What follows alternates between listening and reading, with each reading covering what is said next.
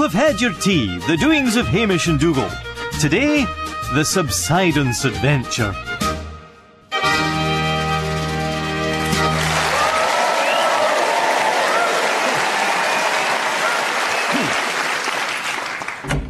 Dougal, you'll have had your tea. Oh, there's more to life than tea. Why the big smile on your face? I finally did it. I stuck it up in the post office window. Did anybody see it? I want everybody to see it. I got Mrs. McVitie to do the lettering on it. What does the lettering say? It says, you name it, we're up for it. We? That's what it says on the postcard. Oh, the postcard. When you said you stuck it up in the window, I thought you meant... No, Hamish. You'd never catch me doing that. Well, they caught you last time. But the magistrate let me off. On the grounds of insufficient evidence. No, this postcard, if it doesn't drum up business for our new enterprise, I don't know what will. I have a copy of it here. Oh, let me see that. Oh, builders to the gentry. No job too big, no fee too small. 2 odds are better than 1. Never knowingly underpinned. Don't bother with Google. Here's Hamish and Dougal. Oh, that'll have them beating a path to the door. Oh, here's the first one now. Mrs. Nocty. I was just beating a path to the door when I remembered the laird asked me to see you. He noticed the postcard in the post office window. Result! And he would like to book a French lesson at 3:30. That was not our postcard, Mrs. Nocty. Speak for yourself. What? Eh bien, Madame Nocty, 3:30, c'est parfait pour moi et milord. Et son habituelle discipline sauvage. D'accord, merci bien. À bientôt, madame. Hamish! What? You never cease to amaze me. I'm discovering there's a whole new side to you that is an undiscovered continent to me. Well, I had the fishnets and the leather boots. I thought I might as well put them to good use. All right. Oh, builders, that's it. That's what the laird wanted. He saw the other postcard and he said, get those 2 builders up to the big house right away. So you'll have to reschedule his French lesson. Oh, sacre bleu. Come on, you haggis-eating suspender monkey. To the big house.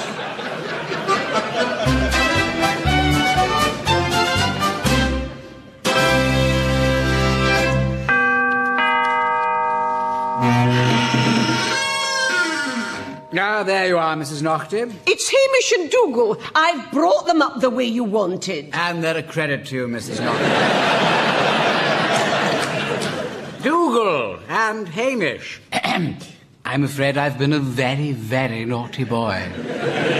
Pas devant les enfants. Comment? Leave it out, your lordship. Oh, I didn't realize I had. Now, Dougal, I believe you two are starting out in the building business. Erections while you wait. Good. I've got a few problems that need sorting out here at the big house. Fact is, I've got dry rot, rising damp, falling arches, and a touch of subsidence. So, I wondered if you could give me a quote. Certainly. Half a league onward. Into the Valley of Death Road, the 600. Oh, that's a bit more than I was hoping for. Well, we could knock a bit off for you. No, how about Road the 400? Make it 1/4 of a league and we've got a deal. Oh, done. Now, your lordship, where would you like us to start? My most urgent problem is the eaves. Oh, you poor thing. Put your head between your knees while I get a bucket. If I could put my head between my knees, I'd never leave the house.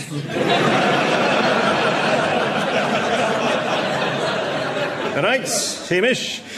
You go and see to the foundations and sort out this subsidence. Very well. What will you be doing? I shall be in the bathroom, rubbing down and making good. All right. Let's get to work.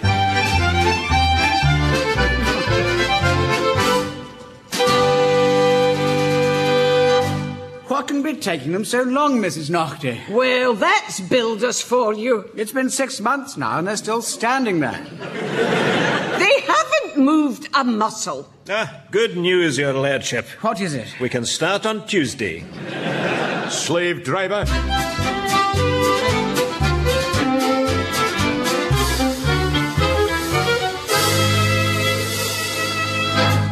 I say it myself, that was a good day's work. Let's hope the first of many. I'll away to see how Hamish has got on with those foundations. Carry on. If you want me, I'll be in the larder.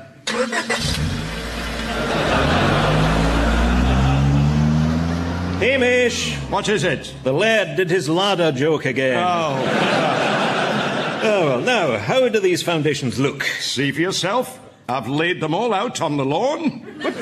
What? You dug them out? I did, and I'm pleased to report the foundations are all in excellent condition. But the big house now has no foundations under it. Therefore, there is every likelihood that it could... Everything all right? Yes? Don't be alarmed by those noises coming from the big house, your lordship. I'm not alarmed. I can see the foundations laid out on the lawn, and they look in perfect condition. No, come along into the big house and I'll sort your wages out. Quel dommage.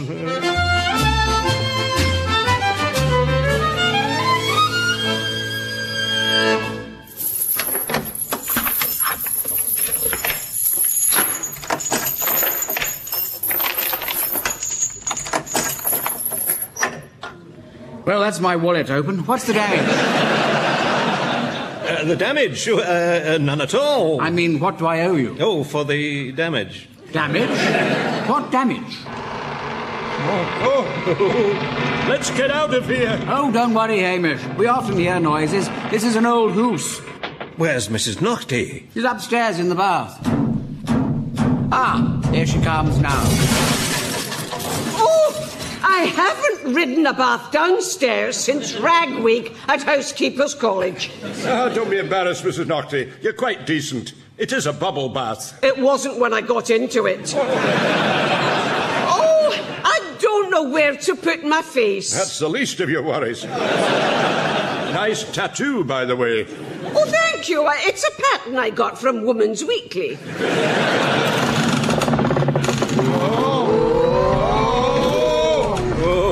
Oh, I swear I felt the ground move just then. So did I, Dougal. We must do this more often.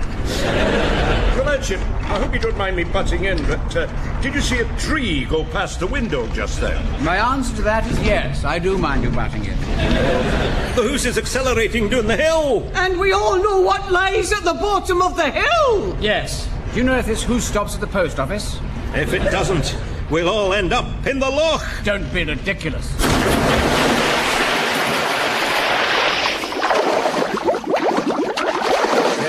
Careful, everybody. Nobody move. Look, it's leaning at an alarming angle. It's a few years since you last said that.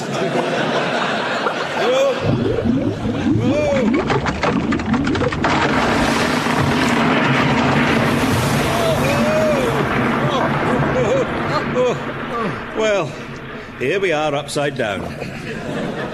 And it's all gone dark. Hamish, your kilt's over your head. Reminds me, I must defrost those turkey giblets for the weekend.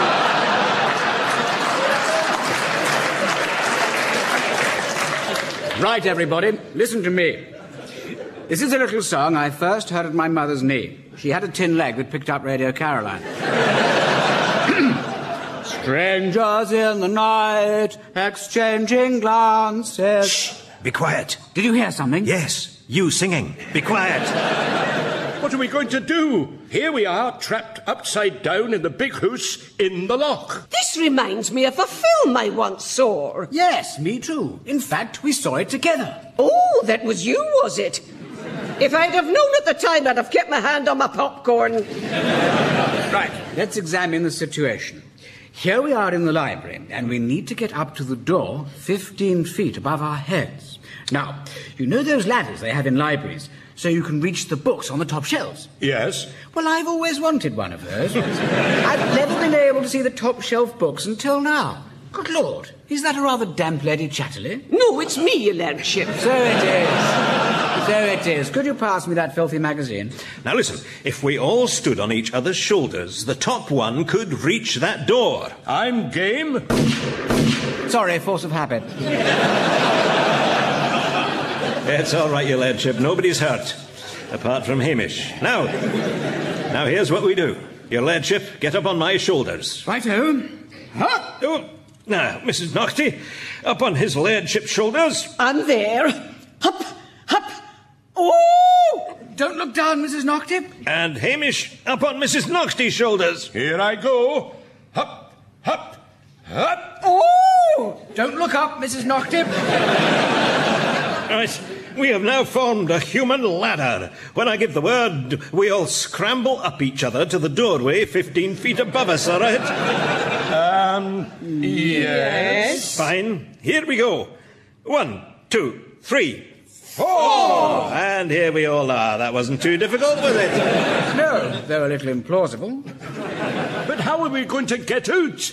Well, if I remember that film right, they attracted attention by tapping on the pipes. Aye, good idea, but I don't see any pipes. Oh, I know where to find the pipes. Then what are you waiting for, woman? Off I go.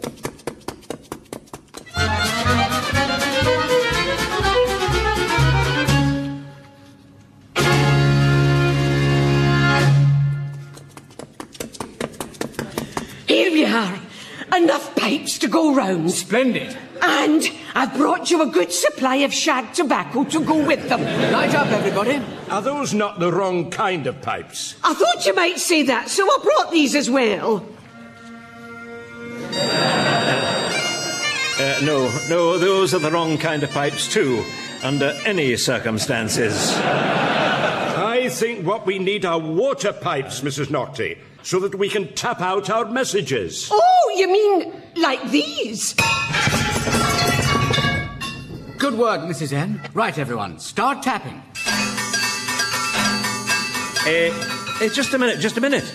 Mrs. Naughty, where did you get these pipes from? From the post office. But how did you... Well, I swam ashore, popped into the post office, got the pipes. I'd previously noticed they had them on a special offer this week. And then Boatman Tam the boatman rowed me back here in his dinghy. Mrs. Naughty, where is Boatman Tam the boatman now? In his boat, tied up outside the bathroom window. Who tied up Boatman Tam the boatman? Oh, that was me, saving him for later. Oh, then we're saved. To the boat! Yes, Mrs. Naughty, you untie Boatman Tam the boatman. Dougal, you help with the oars. Hamish, you take the rudder. And me, I'll take your money for the tickets. Hooray!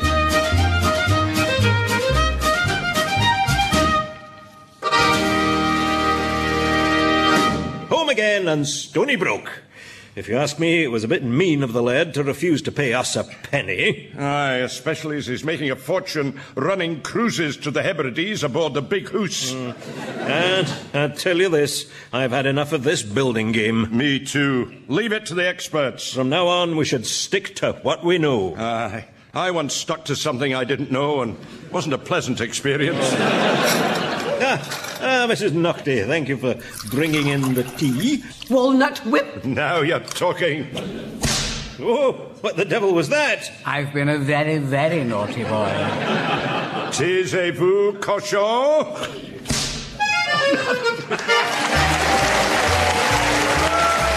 You have had your tea. The Doings of Hamish and Dougal was written and performed by Barry Cryer and Graeme Garden, with Alison Steadman as Mrs. Naughty and Jeremy Hardy as the Laird.